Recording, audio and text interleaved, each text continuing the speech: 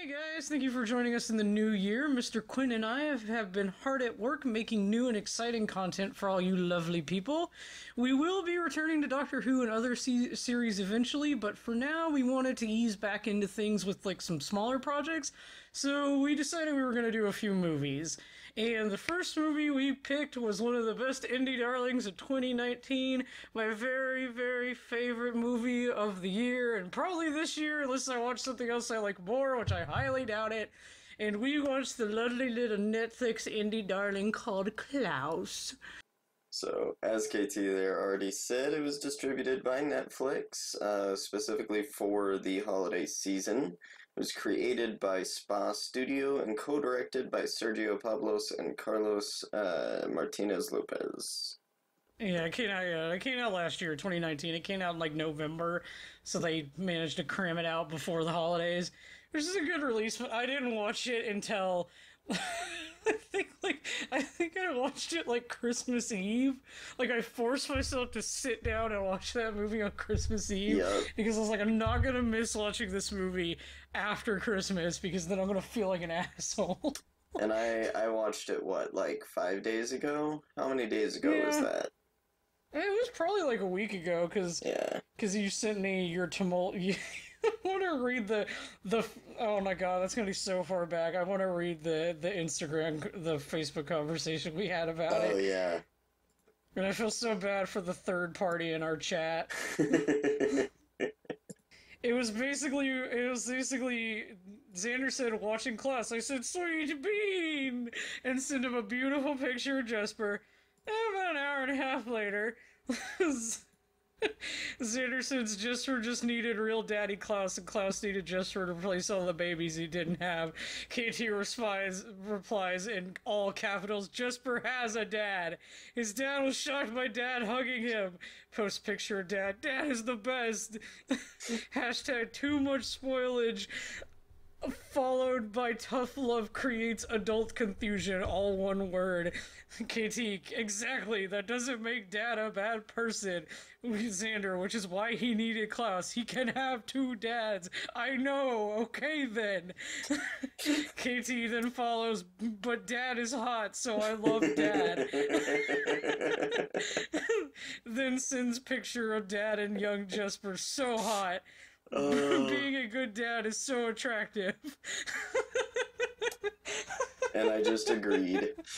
You just agreed, because there's no point in trying to talk to me after that.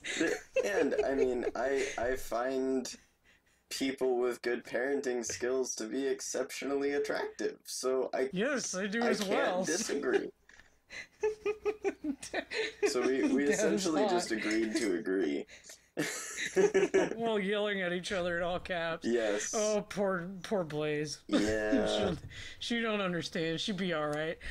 She was so confused. She asked, like, what was that? And I was like, it was a movie reaction. It's fine. She was like, okay.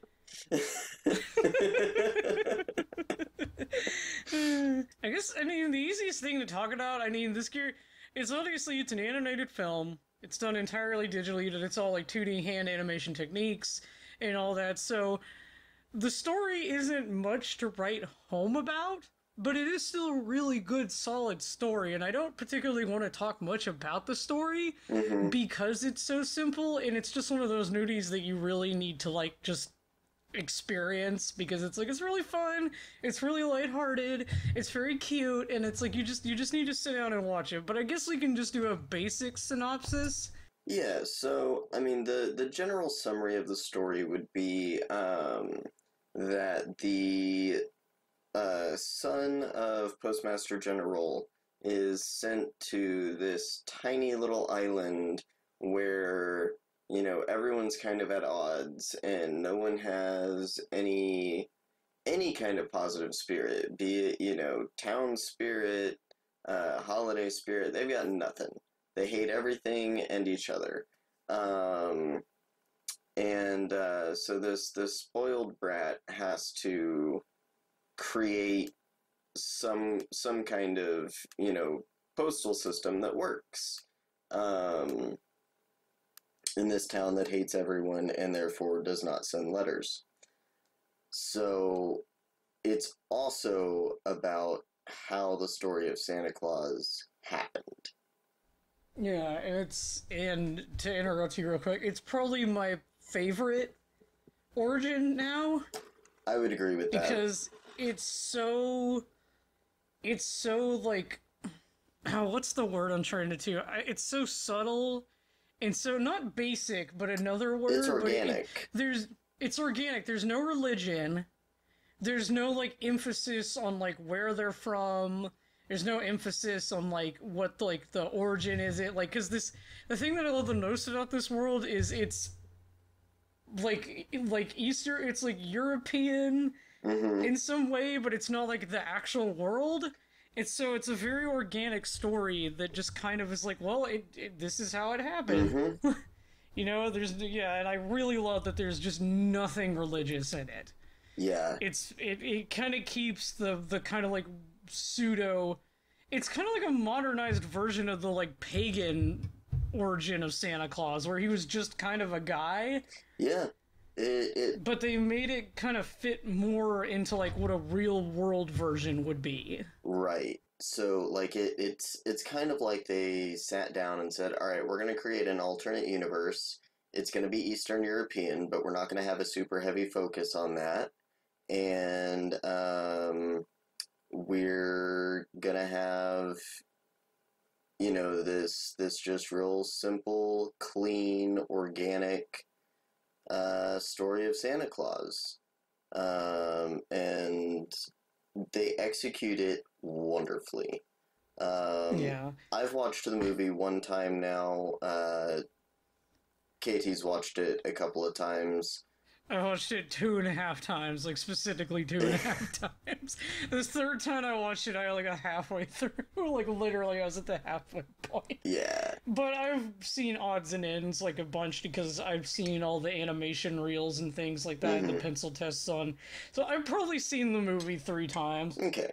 And I specifically made the decision to only watch it once before doing this podcast. Primarily because we had a preliminary discussion about the pacing of the story. And the first time that we watched it, both of us felt that the pacing was top-notch for the first 2/3 of the film, and then the final third felt a little rushed. But when KT went and rewatched it, I think you felt differently. Yeah, like the issues I was actually having weren't there. And I think it's because I already knew the story, so I wasn't having to take in all the new information. I think that helped the pacing kind of settle down a bit. Like the movie felt slower the second time I watched it. And it's really because the first time you watch it, because the energy is so, because it's done on ones, and I'm not even going to explain what that is. The animation people will. That means that there's a lot of animation going on. There's a lot of movement going on, and because it's filmed on ones, sometimes it can feel fast. And because of like the sound design and the music and everything like that, and because of the way the story beats are done, the first and second act feel really organic, and then the third one, that beginning, the first half of the third act feels really rushed.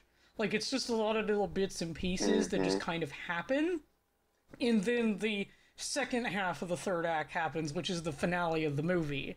But the second time watching it, I didn't have that issue because I already knew what was going to happen. And it was easier for me to take in the scenes. Yeah. More so. Because this movie really is, because the story is so basic. Like, Brat Kid gets sent off to island, has to find a way to make a successful post office, and then Santa Claus. Like, because the story is so basic, watching it the first time, you're like, oh, yeah, that was a good nudie. That the second time you watch it, you get to enjoy the smaller scenes. So you get to enjoy the dialogue more, you get to enjoy, like, the actual, like, photography and the cinematography and how the camera works, because this movie has a lot of really good camera work in it. But we'll get to that in a minute. But yeah, so the second time watching it, it was just a lot better. It was a lot more to enjoy. Yeah. It was a lot more enjoyable. So I do I do recommend if anyone had that issue, like if you're a pretentious person like we are and you care about pacing in films and nothing else and you can't watch a film if it's badly paced, then watch it again. Just give it a second watch. Just put it on in the background, or, if you got kids, watch it with your kids again, because kids will watch something like 50 times and not get bored with it. Yep. And hopefully you won't have that same experience. Yeah, so I would recommend watching it again if you want to. Yeah, and honestly, even with the pacing issues, this is still one of my favorite Christmas movies, and I'm not saying that from having watched it a second time and not experienced those issues again. So it's definitely something I plan on watching again next holiday season. I told my family to watch it. Stop me from watching it. Huh? I said that's not going to stop me from watching it. This is a really good movie to look at. It is really pretty. And we can get to that in a second. Yeah. So the primary characters are Jesper or Jesper, depending on which character you ask. For the sake of clarity, we'll just call him Jesper Johansson, because I think he calls himself Johansson. Then there's the boatman. Mogans. Yeah. Mogans. Then Alva, who's a school teacher. Yes, that's the school teacher lady. And there's Klaus. And then there's the little girl. Yeah, there's this. So basically, the main characters are Jesper Johansson, Klaus, Alva, the school teacher, and there's Margot, which is the little Sami girl. She's the most adorable thing in the world. And then you have the two heads of the clans. You have the Ellingbows, and then you have the Crumbs. The Ellingbows were the ones that had like red hair, and the Crumb had the dark hair. Yeah. And then you had the two. And the Sergio Pablos, the guy who created the movie, voiced the two big kids, Pumpkin and Olaf. That's the big girl. He's always like, mine. That's amazing. He voiced both of those kids, and I was like, that's adorable. But yeah, so, this movie's more my background because it's animation, so I can pull from a lot of my but a lot of people have made this assumption. Jesper is just Cusco. He's Cusco from Emperor's New Groove. But he is a better version of that character. And the reason I say that, and I'm not saying that Emperor's New Groove is a bad movie. I love that movie. I love Cusco. I think he's a fantastic character. But I know the tumultuous history of that movie.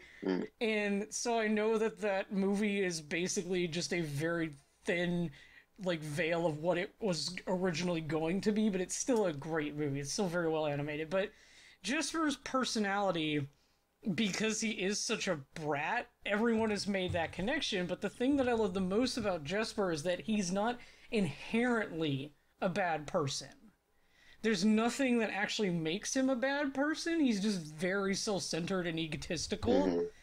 This is why I said the dad loves him, because there's no way he could have been as nice as he was in Smearensburg. Oh, yeah. Without having a good... Because he is a very nice and respectful person. He just kind of has an attitude. Yeah, for sure. And I mean, Yeah. He's so cute. Oh, he's so cute. It's like I said, it's obvious that dad loves him. He was inconsistent with how he showed his love when Jesper was growing up, because it's very obvious that at one point Jesper was just spoiled rotten, and then suddenly there's, hey, you're an adult now, tough love, and you've got this, confused adult who thinks he can get away with the same stuff, and he can't. That's a little headcanon speculation. It's fine, though. But it's very cute. That is pretty psychologically sound. Yeah, that makes sense, though. That's how I feel. But again, I don't want to put a lot of thought into this movie. I don't want to put that much thought into this movie, because it is a very simple, cute movie. But the thing that I wanted to say, because this is where I wanted to talk about, do I want to talk about character design here? God, it's going to be so hard, because I love the character designs in this movie. I guess we could just move on. Like, so that's Jester. He's essentially Cusco. Mm-hmm. He's also voiced by Jason Schwartzman, which is a perfect, like, I can't imagine anyone else voicing that character now. Yeah, no, it was perfect. Like, he's a perfect character, and according to the character designer and the director, Jesper's original design was a throwaway. He was a throwaway character. They weren't gonna keep him as the main character.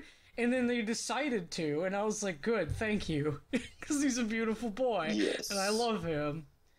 But, I mean, going on, so Jester's very energetic. He's very much like a puppy. He's very quick-witted. He always kind of knows what to say. He always knows what to do. You know, even when he's, like, freaking out, he manages to, like, collect himself. There's a lot of schadenfreude attached to his character, which I think is really nice. Because he is kind of a brat, you know, having the schadenfreude makes him a little more enjoyable because he is a very bouncy, energetic character. Yes. And then you have Klaus, who is voiced by J.K. Simmons. Again, very good choice of voice actor. Very great actor and voice actor. And Klaus is just a wall. He's just a mountain. He doesn't talk. He barely says anything. You know, when he shows up, he's intimidating. He's fierce looking. But as the movie goes on, of course, you know, he opens up a little. He and Jesper become really good friends. And you see a paternal thing between them, but I don't. I mean, I see dad friend. Yeah, which is different from pure dad. Yeah. It's difficult for me to think that because it's weird to say, but if Klaus had more dialogue, I would have started thinking that, but because he is so quiet and so reserved, I really did just see it as a friendship of these two people in these very unlikely worlds coming together and being friends where they wouldn't be friends in any other circumstance. Yeah. Yeah, like, I mean, I can see Klaus fussing over Jesper, but not the way, like, a dad would. Right, and that's... Or, like, a dad friend. Yeah, I don't know. Most of the dad friends in my life have been just very, like, I guess, gruff, and manhandly, which is how Klaus is.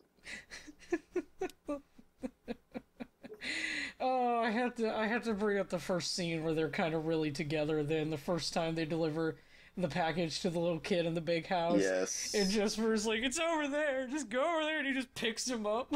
Mm-hmm. I love how wiggly Jesper is and how they animate him. He's like a rubber band. He is. Which he has rubber band fully from time to time, which I think is very cute. But you said manhandles, like, well, this has to Jesper like 90% of this movie because he's such a tiny bean. He's so small. Yes. He's such a small boy with his big butt. Yeah, because he does have a bubble butt. Yeah, he's got a gut. He's a fat boy. Yeah. He's so cute though. But he's like so those are our two. Yeah, he is pear-shaped. He's bell-shaped, actually. He's not pear-shaped, he's bell-shaped. Yeah, but I mean, those are our two primary characters. And then we have some secondary characters. We have Alva. He's this down-on-her-luck school teacher who moved to the town to basically, you know, I'm going to be a school teacher in this little town. Oh, shit, everyone fights each other, and it's horrible. I hate it. And she's voiced by the lovely Rashida Jones, who I love dearly. Oh, she is also just a perfect casting. I know, I love... Because Rashida Jones can be so sassy, but be so mellow about it, which is Alva's entire personality, which is just very, very cynical. I swear that character was written for Rashida Jones. I know, I love Alva so much. She's so pretty. And some of her original designs were really cute, too. Like, Jesper, they kind of stuck with him. With Klaus, they went through some variances, but her designs, like, any of her original designs would have worked well. But I like the one that they stuck with. And she's just someone who kind of goes through the story, and because Jesper, you know, needs the kids to help him with things, she teaches them to learn how to write, which is one of the cutest scenes in the movie. The kids make this movie. They're so adorable. They really do and are. They're so cute. Yeah, they're voiced by real children, which is great. amazing because that's Yeah, so rare. You know, it just makes it feel more organic when they're voiced by real kids. Like, even if the kids are bad, I would rather the kids be voiced by kids. Yeah. Because Margu, she's a young Sami girl. Like, she only speaks in Sami. She doesn't speak anything else. Mm-hmm. And so the little girl who talks for her is speaking in a completely different language. And it's like, I don't know if that's like good voice acting or not, Yeah. but it's believable because it's a kid. Yeah. You know, you imagine this little girl with that voice because it's a child voicing her. Mm-hmm. And it's adorable, So and it's bubbly, and it's bouncy, just like the character is. And it's cute, and I love her, and she's adorable, and I want a little figurine of her that I can hold and protect. She's the cutest little thing in the world. Every time Jesper picks her up and holds her, I'm like, that looks like the greatest thing on the planet. Yes. I want to be able to hold this tiny child. Because he just curls her up in his big hands, and I was like, oh, so cute. I love it. She looks like a little ball of warmth. She is, and she's so cute, and I love that how vibrant her outfit is, which is how Sami clothing looks, but it's very cute how vibrant, because when she first comes in, you know, you got all the little Crumb and Ellenbow kids, and they're all like kind of grimy looking, and they're very muted. They're specifically very muted color palettes, and then when she comes in, that pop of blue and red just immediately is like, this little girl is important. Yes. And it's so sweet, and I love her outfit. And I love all the little designs they had for her too. Mm-hmm. Some of them were a little more like realistic, but I'm glad they went with kind of this very kind of like doe-eyed, just little cotton ball character. Yeah. She looks so squishy. She visibly fits the role that she plays in the story. Yeah. Yeah. So I would consider that if you exclude the two the clan leaders, those are like the main characters. Yeah, I would agree. Yeah, those are the main characters. So it's a really nice cast. Like and the thing that I love the most about this cast is it's just a very good selection of characters, and there's no like, oh, he's a guy, so he has to do it, or oh, she's a lady, so she has to do this. Like, it's so just normal and nice, and everyone like fits in with each other, and there's no like weird issues with gender. And I was like, oh, thank you, animated movies. Not even Disney can get that shit right. They've been trying for like 60 years, and they still can't figure that crap out. Yeah, like Hey, Disney, all you have to do is write a story where your characters are normal. It's not hard. It really, like, we keep coming back to this, but the way the characters interact with each other and the way that they interact as a society in general is very organic. Yeah, like even though the entire premise of Smurnsburg is that it's two clans fighting each other, the way they act is very organic. Like the way everyone it's just people fighting each other. There is nothing else like really to it, and it's really nice, and it's really refreshing just to see a movie that's about a story and really doesn't have any kind of like underlining message. There's nothing forced down your throat. There's no like be good or anything like that. Like, I liked that they took all of the Santa Clausisms, like the naughty list and the if you're nice you get better present. I like how they did that. I mean, I guess the message you could take away of is if you do good things, good deeds will be rewarded. Yeah, I mean, there's literally a moral given in the film. Yeah. But it's once again, it's very basic and it's very organic. It's a truly selfless act will be followed by another. Yeah, and it's like, and I was like, is that the only? I was like, oh my god, that's amazing. I don't have other things shoved down my throat. I feel so good. Yeah, like it's like going to get a cup of tea and drinking your cup of tea and going, wow, that was a really good cup of tea, and there was nothing unexpected in it. Yeah. It's perfect. Yeah. Yeah, because kind of the other message, the arc of Jesper is that he goes from being selfish to not being selfish, but that's pretty much a given. Like, it's no big surprise that he's like, oh, I'm not selfish anymore. Yeah, yeah. It's like you expect it. It's like you know what's going to happen. There's nothing crazy, but yeah, other than that, I guess there would be. So I guess the secondary characters would be Pumpkin and Olot, the two kids, the two big kids, and then you would have the Ellingbo clan leader, and then you would have the Crone leader, which are two fantastic fucking characters. Like, they're both, Will Sasso voices the Ellingbo leader, which I did not realize that. I didn't recognize him at all. And then Joan Cusack, voices the Crone leader. Yeah, and I'm sorry, continue. No worries. I did not realize that Joan Cusack was the Crumb leader. Like, I recognized the voice, but I couldn't place it. And it was one of those things, like, it didn't bother me enough to go and look it up. But as soon as I realized, in preparation for this, I was like, oh, of course that was Joan. Yeah. And I saw a few complaints for this movie, because the reason I'm saying this is because these two characters are a part of this complaint. A lot of people were saying the dialogue was too modern, and I was like, no, I love that the dialogue is modern, because whenever those two are arguing, it is the best. I loved hearing them argue, because they're like, God, you're so stupid, shut up!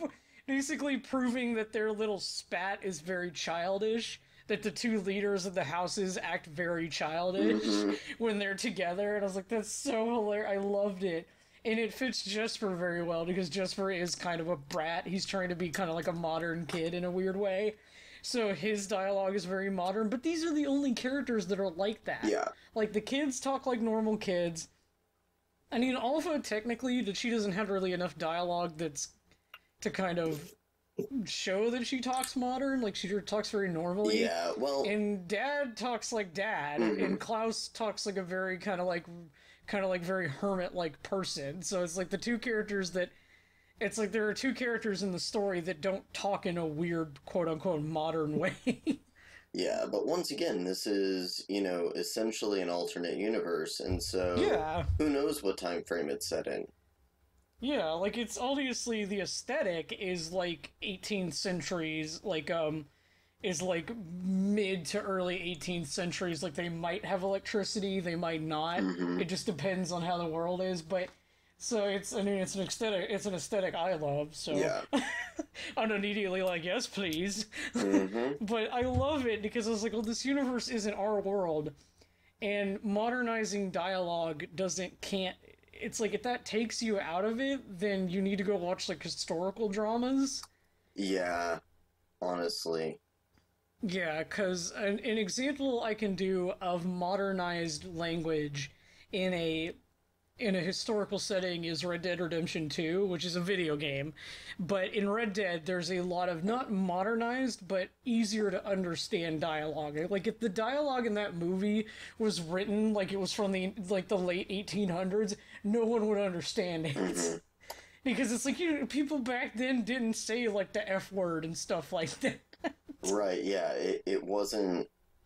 It wasn't used, so they have to modernize it to give it more of an impact where it makes sense.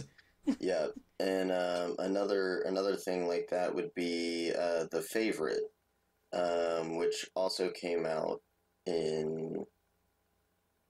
No, Favorite? Whatever. Anyway, The Favorite... It came out in 2017, didn't it? No, 2018. It came out... yeah. Yeah, I forget it's 2020 now. Yeah, it came out in 2018. I saw it in theaters. It was great. But the point is, they modernized a lot of the dialogue, even though it was about Queen Anne. One other example of that, and this is the last one I'll make, is Deadwood. A lot of people, like, Deadwood, they say the F word, like, every, 1.3 minutes. Like, someone actually timed it. And the writer said, why is there so much cursing in this movie? We said, well, because people wouldn't take consarnate and what in tarnation seriously. they wouldn't take actual cowboy swears seriously. Yeah. So they had to put like big boy swears in there so people would understand the situations. Because god damn it was a really bad thing to say back in those days. Yeah. Which it isn't now. So they're like, okay, they're just gonna say fuck every 5 minutes. Pretty much. And that's why modernizing dialogue like never really bothers me. To a certain extent, it never really bothers me because the dialogue in this movie is really... I keep going back to normal because it's very normal, it's very organic dialogue. Mm-hmm. Like the way Jesper talks, you go, yeah, that's how he would talk. You look at Klaus, yeah, that's how he would talk. You look at Dad, yeah, that's how Dad would talk. Yeah. It's like you look at all the characters and it's like the way that they act and the way they speak and how their voice, because the voice, I give a lot of credit to the voice actors in this movie. It helps, it helps solidify that modernizing is okay. Because a lot of people need to stop thinking that historical things set in a historical quote-unquote time period needs to have that level of dialogue, because guess what? Little Billy ain't gonna watch this movie if it's in like 18th century dialogue. And it's gonna be really boring to write, and it's not gonna be fun. Mm-hmm. Because people weren't fun back then. Yeah. So yeah, the movie has really, really strong color direction. Yes, the color direction. And it's interesting because, so many, and you can look at our Instagram for this, KT actually did like a breakdown of color palettes in various scenes. But I did need a few palettes. yeah, and you can look at them, and it's all, with the exception of the Sami, it's all very muted colors. But the colors are used so well that they just come across strong. Oh yeah, the color theory in this movie is ridiculous, is exceptionally good. Like, I'm gonna kind of use this nudie as like a soapbox for a minute to kind of bash on 3D animator, like 3D animated movies. One of the biggest things that Disney and a lot of companies said the reason they don't do 2D animation anymore is because they didn't think they could get stuff to look as organic and as real as they could in 3D.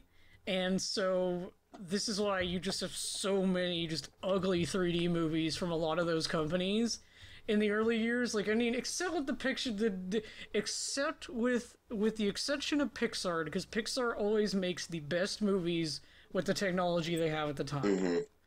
So with the exception of Pixar, DreamWorks, in-house Disney, and like all these companies were making these 3D movies because they're like, well, that's what everyone wants now. And this movie, with the exception of a few elements, is completely 2D. It's done entirely... I mean, you can see the pencil test, there's light action tests for it, which, I mean, those are in 3D as well, but it's done entirely in 2D. It's all done on ones, so it's very fluid. I don't know if it's a 30-frame movie or if it's a 24-frame movie. It looks like it's 30, so there's a lot of work that went into this movie, but a lot of people were like, well, how do you color it? How do you make a 2D movie look good? It's like, this is why a lot of Disney movies are flat, and this movie managed to take 2D and basically shade it and light it and do everything to where it looks like a 3D movie, where it looks like every single screenshot looks like a concept art. Yeah. It looks like a piece of concept art that someone took like 3 hours coloring. But that's just how the movie moves. The whole movie looks like concept art, and so because of that, it's colored like that. Like, this movie is what I have always wanted, because when I look at animation in gaming, I always love the concepts more than I do the final product, and I finally have a movie that is literally what I love in, like, animation form. It's the concept art moving and it's fucking brilliant. And that's why I love it. That's why I love this movie, because any single picture I look at that's a concept can be very well realized within the actual movie because of the way it's lighted, the way it's done. And I hope other companies will learn from this movie and not make shitty versions of this movie. Because it's just, I had to say that. Like, I finally sat down and realized why I like this movie so much. And it's because my love of conceptual art, actually making it to the screen has been fully realized. So, see, and one of the reasons that I love this movie so much, when I dislike a lot of animation, is that the mouths move pretty organically. The third time or the half time I watched this movie, I watched it in silence. I had it muted, and I could keep up with the story. And I can't read lips, but I could keep up with the dialogue for the most part. Yeah. Because the mouth flaps are so well animated. And that's something that that I have an auditory processing disorder, and now I'm like losing hearing in one of my ears, and so, being able to watch it, I didn't even realize until about a third of the way into the movie that I didn't have subtitles on, and that's unheard of for me with an animated film. Yeah. Yeah, it just some of the scenes, like one of my favorite scenes in it is at the very beginning. If we're talking about like animation and lighting, is the very beginning after Jester's called into his dad's office, and his dad is like, Jester is gonna like turn around, he's like, oh darn, time to go home, and his dad's like, you stop right there, and he turns around and he goes, no dad, when will I learn to grow up? And that whole scene of him having his little like pedantic tantrum is like his little like sarcastic tantrum. Like, I love rewatching that scene over and over again because of the way he moves. Like, I would just, if you're an animation student, just watch this movie and put it on silent and just pay attention to everything. Just pay attention to all the animations. You can go on Instagram, you can go on like YouTube and find the artists' like pencil tests, which are really good to watch because this movie does have a lot of like heavy lighting and shading in it. Sometimes you can't make out all the lines, but when you go look at those pencil tests, you can really appreciate like how much work went into this movie. Like, it's ridiculous. Some of the smears in this movie, oh my god, they're like eldritch horrors. They look amazing. There's like one, hopefully I can find it. I think I have it on Instagram, but it's during whenever Jesper rings the bell in the middle of town, and he's just like freaking out, and he looks both directions really quickly. The middle smear is like 4 different faces. Oh, that's amazing. Yeah, it's so messed up, but I love it so much. I love when smears just look like beings from another dimension. That's how you know they're good, because those are the things that trick your brain into making things look fluid. It's basically one of those things. It's like you didn't notice it, but your brain did. Yep. And also, the other thing your brain notices that you don't notice is subsurface.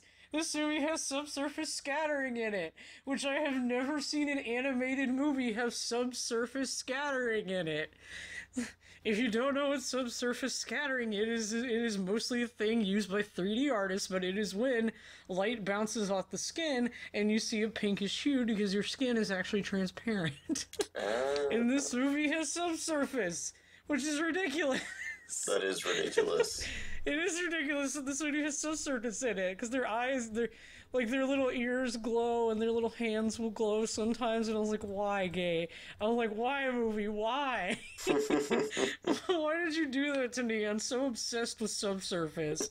Because it really is the different... Subsurface is really what makes lighting on people look real. Like, you don't ever think about it. Yeah. But when you look at 2 images... Like, when we talk about something else completely, like if we ever do a video on a certain game, I'm not gonna say what the game is, but if I take took a picture of something that was just a 3D image that was flat lit, and then took an image that had like proper like subsurface lighting, that's the one that you would say would look more real. Because that's because that's the thing that your brain looks at that makes things look real that you don't notice. Because it's so normal in normal life. Yeah. So, like, when you're an artist and you're learning how to, like, render things out and do lighting and shading, you have to learn these things because you're so used to it visually that your brain never thinks about it.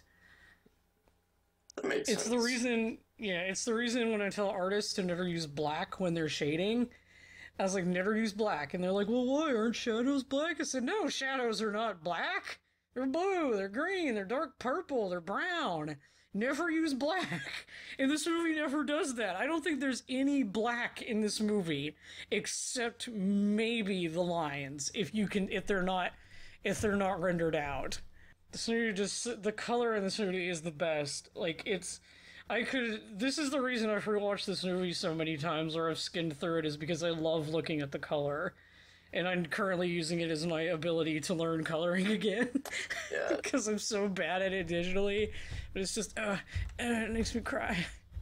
See, this is what it does. It tricks your brain. That's why lighting's important. And people don't ever think about it. Lighting's important. You gotta learn to trick the brain. Mm-hmm. Yeah, like lighting and motion, the two easiest ways to trick the human brain. Yeah. So...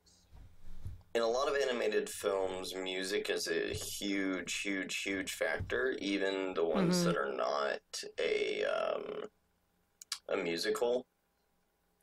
Yeah, thank God this isn't a musical. Yeah, this would be a horrible musical. But yes, it would, and it would make me so sick. Pretty movie, why are you musical? But, I'm gonna be honest, I did not really notice the music. I knew that it was there, but it also felt organic.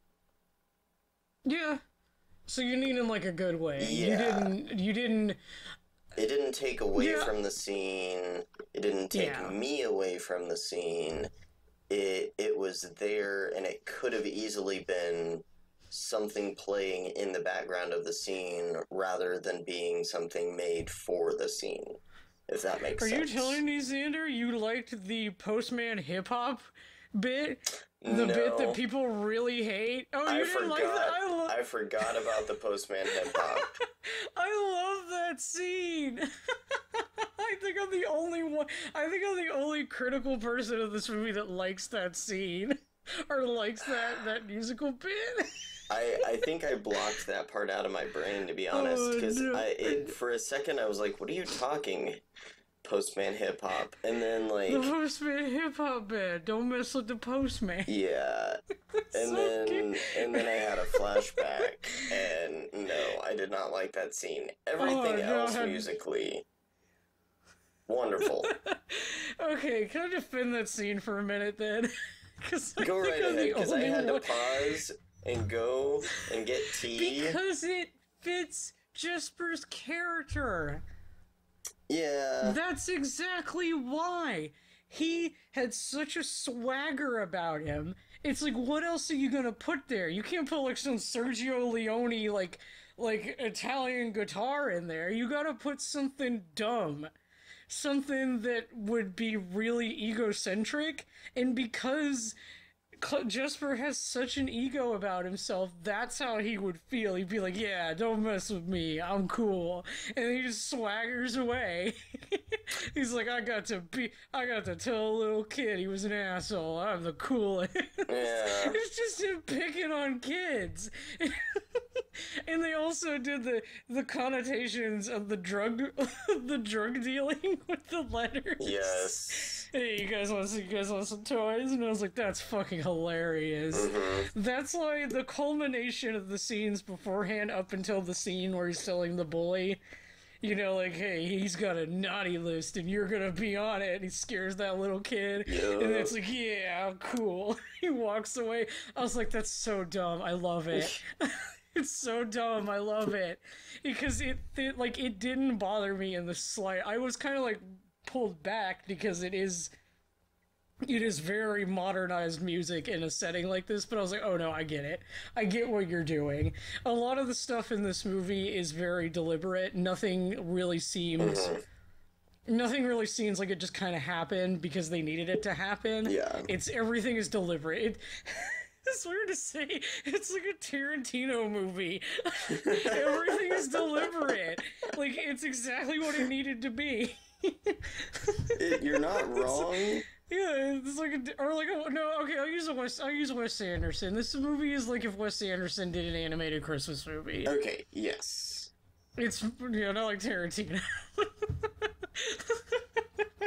I was like, Okay, it's more like Wes Anderson. He's a Okay. more wholesome director. yeah, I love Tarantino. Sometimes he could never make this movie. Wes could make this movie. But the thing that I love the most about this movie is it doesn't pander. It's not a lowest common denominator. It's not a kids movie. Hmm. It's a proper, normal animated movie that everyone can enjoy. Yeah, there isn't a single moment that I had a groan because it was just for the kids. Or it's like a really dumb number where it's like, oh, look at the man do the silly dance, and Yeah. like trying to just distract kids. Like the pacing in this movie is very normal. Mhm. It's a very organic, normal pacing. There isn't like a joke every 5 seconds to like keep everyone entertained. It has a lot of really slow moments. Right, and most of the like jokes that are there are subtle enough that honestly adults are probably going to understand and enjoy this better than the kids, but the kids will still like it. The kids will enjoy Jesper's goofiness. Hmm. The kids will see him being really bouncy and really like silly and kind of just like really goofy, and they'll enjoy that. Yeah. And I guarantee you kids will enjoy this movie visually too, because it is so stimulating. Like, it's so visually stimulating. Like, there's a lot of muted colors in it, but they use color very effectively to make it to where it's still like really vibrant. Hmm. So kids will enjoy it like on a color way, because I remember when I was a kiddo and I loved really colorful movies. Because it's like, oh, my little brain, so much stimulation. So yeah, I mean, I guess we could get to the pacing part, since we're kind of getting into that. I could wail for hours about character design and color, but to be honest, if you really want to see like more of the character design, you can go to Instagram, you can go to YouTube. The guy who did the character designs, who I'm gonna butcher his poor name, but it's like Torsten Schrank or something like that, or Schrank. It's Schrank. He has a website, and he has all of the character like concept art on there. There was an art book that existed for about 5 minutes and then disappeared into the ether. So you can't. I wish I had that art book. It's so fucking pretty, but yeah, like if you're an animation student, please study this movie. If you're a cinema student, please study this movie for lighting, for how you do lighting and how you can do really vibrant lighting and like really good color design, because you can do color like this in a physical movie. I've seen it before. Hmm. It just looks really nice in this movie. But I mean, pacing. I mean, so what were your issues you had with the third act then? Like, because my opinion on that has changed. So I guess do yours first, and then I'll add into mine. So the third act felt a lot like a bunch of dots, with very few lines connecting them. So it's like going to play Connect the Dots, and there's all these dots all over the page, and they're not numbered.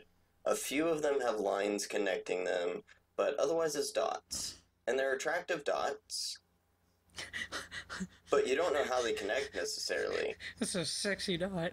You know, I mean, hey, that it's nice and round, it's ample. No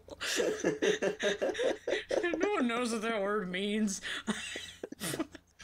Hey, I'm allowed to use my words.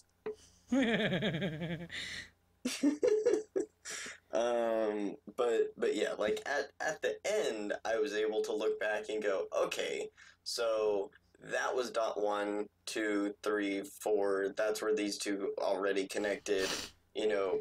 But the ending didn't feel like it came out of nowhere. It was just that the events between the second act ending and the third act ending weren't immediately connectable. It essentially, there was a time skip, and they didn't do a very good job explaining that there was a time skip. That's the biggest. That's the biggest issue. Like they say, like Dad says that he has a year, but we don't know what time of the year it is.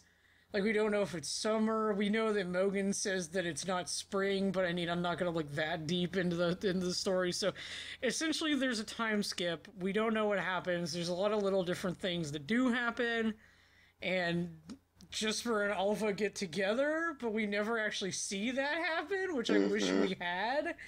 Like if they had began the third act on those two actually getting together, then I'd be like, oh, okay, because you know she's gonna be the love interest because it's a simple story, Right. but we don't see them get together, and I was really confused by that. And I was like, oh, hold on, wait, we just skipped that part, I guess. You'd only needed like 2 minutes, movie. You could have done that whole scene in 2 minutes. You really could have. And that was my only issue. Yeah, but the second time you watch it, because you know they do, that little bit doesn't bother me as much, because like I said, the second time I watched it, the movie seemed to slow down a little. It seemed a little easier to take everything in, because you weren't having to take in new information. Yeah. So watching it a second time, I held. The only thing, and my only complaint with this movie is it has the, oh, you were a bad person all the time, now we hate you trope. And I was like, no! Yeah. I hate that trope. It's so dumb. I don't hate it as much. I don't hate it as much as the we have an argument at the beginning of the third act, so now we hate each other. Like it's not as bad as that trope, which I hate, but it did have the now we hate you thing. I really wish the third act had been like Jesper going back up to Klaus's, but Dad ends up showing up in town. And so he ends up having a conversation with Dad. And so Jesper's like, no, but I like it here. You know, I learned my lesson. You know, I've become a person, and I thank you for what you did. Yeah. And then they have the moment where they hug, because Dad can see, like, well, why would you want to stay here? I don't understand. I mean, it's a crummy little town, and he sees how nice the town is, how happy everyone is, and he's like, wow, son, you actually did some good. Yep. So Ellingbo and Crumb realize that getting Dad didn't work. So then they decide, like, as Jesper's going up, they decide some way to, like foil him for a moment. And Margot's like, oh no, where's Jesper? And she goes and finds him. And so the two of them are talking. And then you basically just have the end of the movie. Yeah, see, But just change that one little, like, 5-minute scene. Instead of it being like, oh, now he hates you, just make it, oh, Dad, I want to stay here. I like it here. And it would have been a very cute way of, like, you know, tying up the beginning of the movie, because he is such a brat to his dad, and then, you know, Dad being like, well, I'm proud of you now, because you're the kid I remember you. You're not a brat anymore. Yeah. And then it would have made the real villains of the movie, you know, it would have made that make a lot more sense, because Crumb and Ellenbow are the villains of the movie. So that's how I wish it had ended. That would have been so much nicer. It would have had a better feel good. It would have made a lot of the, I mean, you could still have done the ending the same way. You just had to slightly change it. It wouldn't have been that big of a change. So I mean that's really the only issue that I had with the pacing, and even that is mostly like we have to have something to critique when we do these. Yeah. It didn't explicitly take away from my enjoyment of the movie. It just, I was like, okay, lots of things happening. Where is it leading? And then, okay, it led here. I guess that makes sense. And that was, in my opinion, this movie's only weak point, was its third act. The beginning of the third act. Yeah, the beginning of the third act. Because the second half of the third act and the epilogue are actually really good. The epilogue is very sweet. Oh, the epilogue is so cute. Oh, it made me cry. I didn't cry the first time, but I cried a second time. Because the very last line of the movie, I'm like, how can you not cry the second time you hear that? Yeah. Jester says, now I get to see my friend, and I'm like, ah, tears. Mm-hmm. Tears, I must be professional. Yeah, I mean, I had a few technical things that I actually found some character pop-ins. The scene where Jesper is getting on the boat and Mogans is talking, Dad will pop in. I was like, oh no. And they're just like, how did you see those? I was like, because I see things. You see things and you hear voices. I see things and I hear voices. So anyway, we already talked about voice acting. I do want to give a lot of credit to the Foley work in this movie because, again, it's solid. It's solid Foley work. Oh, like, yeah. It's so rare to watch an animated movie these days where the Foley work is this organic. Like, even with the rubber band sounds and, like, all the goofier sounds, like, it worked. Yeah. Like, all the sound design in this movie is so good. Like, even, like, little subtle movements, like if someone just kind of like stepping or like moving or bending down, there's a piece of sound to it. And it's so nice. It's like playing a game, because games have always had some of the best Foley work. Also, why during some of the scenes when there's subtle effects in the environment, like when snow's being moved around, or when Jesper puts his hands to the window and then pulls them away, it leaves the indentation of where his hands warmed the window.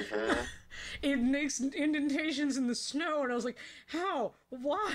Why did you put so... I was like, why did you care about that one thing? But God, it makes me so happy. Yeah, it was very definitely a labor of love. Yes, there's so much love put into this movie. There's so much love. There's so much love put into the characters. Like, I applaud all the not all the animators, the head animators, like, the leader of each character. Like, I think Mogans was done by one guy. And I was like, that's amazing. That means you got to make this character his character, and it's just... Yep. I can't. I'm gonna keep talking about it like all day because it's just the one thing I can recommend to people is please go check out like the Netflix YouTube and the Spa Studios YouTube and like Instagram and wherever they have other things, and just watch all the stuff. You know, the pencil tests, because all the animators are posting their pencil tests now. Okay. And, you know, going to Netflix and watching, you know, because they have like an 8-minute like video about like the character designs. Because this is how I knew that Jesper was a throwaway. But how they ended up just wanting to keep him. It's like, yeah, I would go watch those and just kind of like show a little support anywhere you can, and please watch this movie on Netflix. Like, I've told anyone who's asked me, like, where are these characters from? I was like, Klaus, watch it, it's good. Like, I don't say nothing else, I just tell them to watch it. Yeah, so just do that. Try to, please support this studio. Yeah. Please, we need more 2D animation back that is good, that is on par, if not, like, better than Disney, because this movie is an hour and 38 minutes long. It's a long movie. Yeah, and it doesn't it's like an hour and 30, I would say, yeah, without the credits. Yeah, and it doesn't feel long. So, closing thoughts? I mean, just go watch it. That's all I can say. Watch it. Just watch it. If you're an animation student, watch it 2 or 3 times. I mean, you can learn a lot from this movie. Watch it on silent, because you can learn a lot by just, you know, taking in the visual versions of it, the visual aspect of it. I mean, if you enjoy, like, animated movies, watch it. If you enjoy, like, cinema, watch it, because it is very well done in terms of, like, lighting and effects and camera work. Like, a lot of the camera work in this movie is very natural. Yeah, it is. Like, a lot of it felt really, like, natural, like, it was a proper camera. There wasn't any of them weird, like, flying rig cameras that don't make any sense. Are you talking about cranes?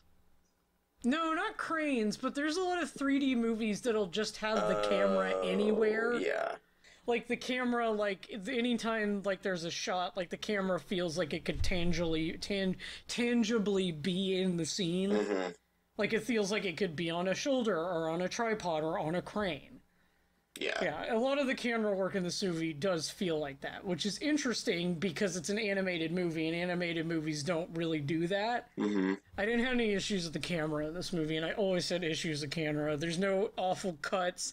This is like doing 2D animated films is such a good idea because you have to compose your scenes properly. Mm-hmm. It's what makes Into the Spider-Verse so good because it uses 2D fundamentals, so it has to be composed properly. It has to be composited properly. True. Yeah, so I guess closing thoughts are just watch it.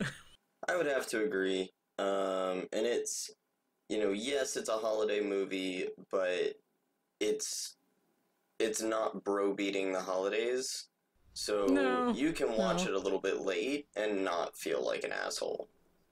It's a very cozy, like, it's a wintertime movie, it's very cozy, but you can watch it anytime because the Christmassy stuff really doesn't kick in until, like, the very end of the movie, so it's cold in this movie, so this, like, gives you the Christmassy feels. Yeah.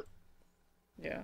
So I guess, we do still have the Patreon because that's where the audio version of this is going to be uploaded. So it's Jaded Phoenix Studios everywhere, but we do have an Instagram now, as Xander pointed out earlier.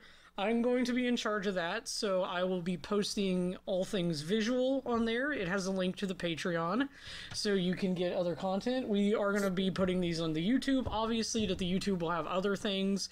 So if you really want to get kind of like the visual essays of what we do in these podcasts, please follow Instagram. That will have like palettes, like the color palettes that I'm doing. I'm having a lot of fun with those. Those are going to be really fun exercises, and I'll have like thumbnails for the new videos. And the best place to follow at the moment would be Patreon. You do not have to be a patron, but it is the best place to get access to everything because everything will be linked on there. Yeah. You can follow me on Chronerathax everything. My primary is Instagram. I have a YouTube that I post some of my stuff on. I also have a Patreon. But with that Patreon, you do have to be a patron to get access to what it provides. I have ConeraComics.com or ConeraComics.wordpress.com. I also have the Conera Comics Instagram.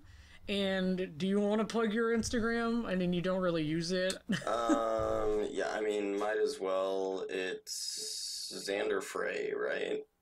Yeah, it's Xander Frey at Instagram.com. But if you go to the Jaded Phoenix Studios Instagram, you'll see he and I in the bio up at the top, and there's nothing on there at the moment. I mean, hopefully there is by the time this comes out, but if not, there will be stuff shortly after. I mean, that's kind of like I'm dating quote unquote the video, but it doesn't matter. So yeah, hopefully you guys will enjoy this. This is also a part of my KT's 50 movies in a year thing, so this video will also be up on my website. Not all of my Instagram or YouTube, not all of ours will be, but this one will be specifically. So anytime I put it up on Patreon or something, it will say this is also a part of KT's 50 movie list, which I'm slowly getting through. Like, I have to pick the third movie now. And we're doing a lot of movies off of that list, but we're obviously not doing the second one, so we're gonna have to pick another movie to talk about. Okay. Alrighty. So all right. I guess... Well, alright. Thanks as always for listening. Have a good life. Alrighty, y'all have a good one.